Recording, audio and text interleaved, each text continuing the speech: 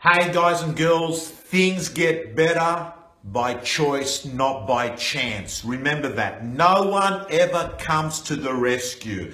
I've been working in the business world now for about 25 years. Like after uni, that's what it was. I've owned an office in my early 20s, which I ran for a number of years. I've worked in publishing for over 12 years, running hundreds of millions in revenue at News Corp. I've done a lot of training, one-on-one coaching, speaking, auctioneering, and I've got 25 years. I thought to myself, I made these notes, what are 5 things that I reckon that you need to actually master for happiness in business and in life? So here they are. Number 1, ruthlessly eliminate dickheads from your life. I know it doesn't sound like it's a business strategy, but I'm telling you it is. Think about it. If you hang around with 4 fuckwits, before you know it, you will be the 5th. It happens like in an invisible way. So really be very careful who you lend your mind to. You become the people you hang out with.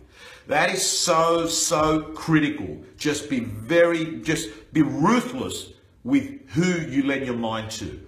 The next thing is, and by the way, can I just tell you, the formula for happiness is stay away from assholes. End of story. Let's move on. Number 2, simplify it. Decide what you want, write the fucking plan, and then do something about it every day. It is that easy. It's a 3-point plan. If you can't explain your business plan, your life plan to a 10-year-old, it is not simple and clear enough. Have another crack at it. It is that simple. Work out what you've got to do, then do it. You don't need therapy, you need clarity. And for those of you that want top clarity questions, read my last Facebook post or the one I did earlier on this evening. They're great questions. They're the ones I use with one-on-one coaching with people. The next thing is, please don't worry about the listing that you missed out on. Don't be myopic where you worry about one listing.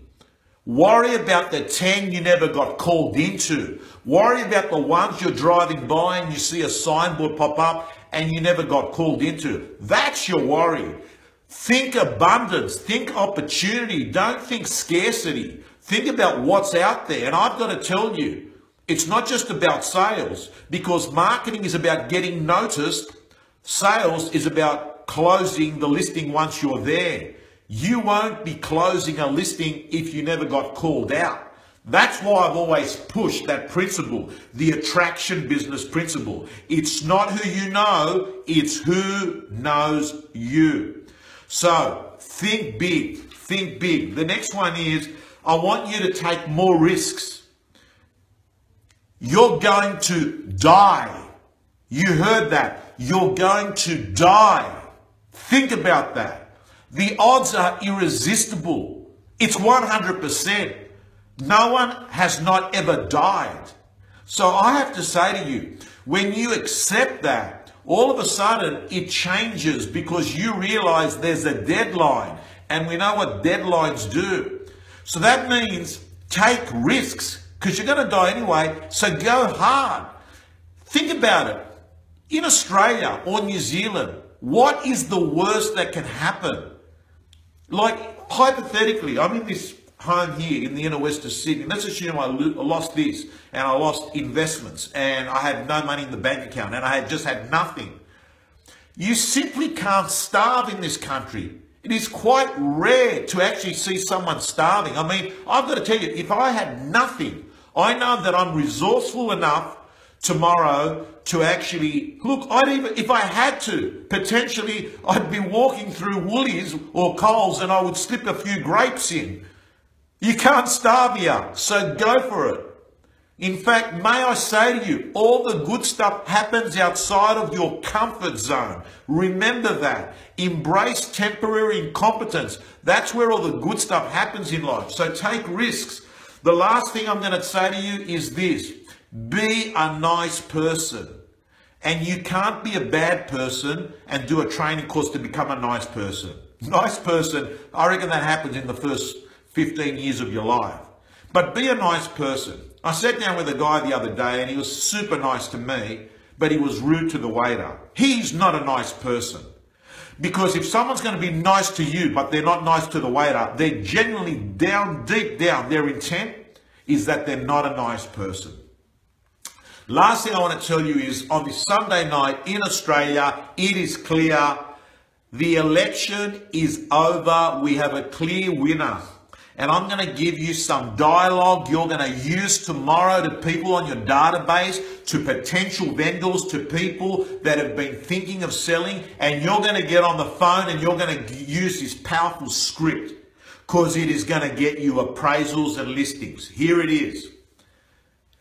Mr. and Mrs. Vendor, I'm letting you know that we are calling all the people that have indicated that they might be selling in 2016 or had some interest.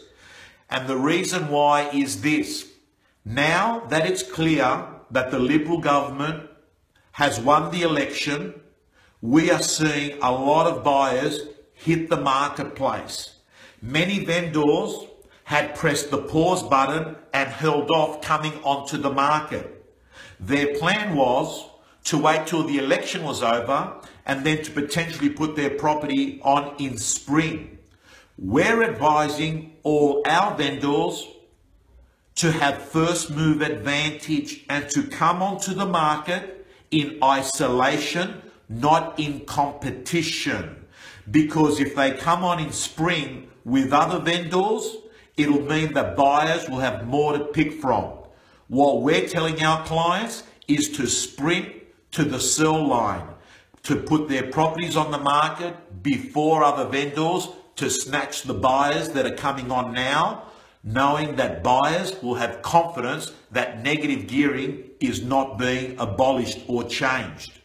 So what we're saying to you is even if we put your property on the market and had it on a soft campaign, so if a buyer walked in and was prepared to pay top dollar, we at least have your property on our books.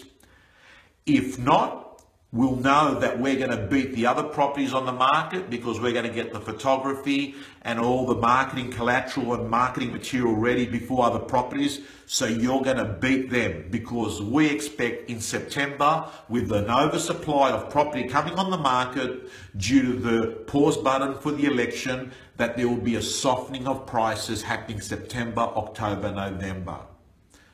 Good dialogue. And by the way, it's good because I believe it. I think that's what's going to happen in the market. Smart people will come on now.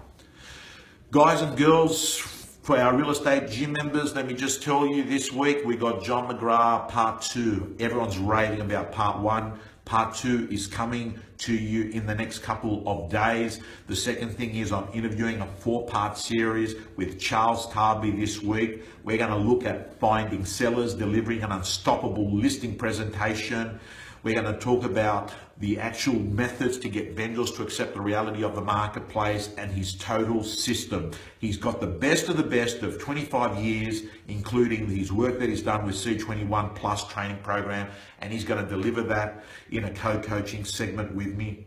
In addition to that, some work I did with Matt Steinway, VPA the system, on getting vendor paid advertising for print and online is going to be released this week to our gym members.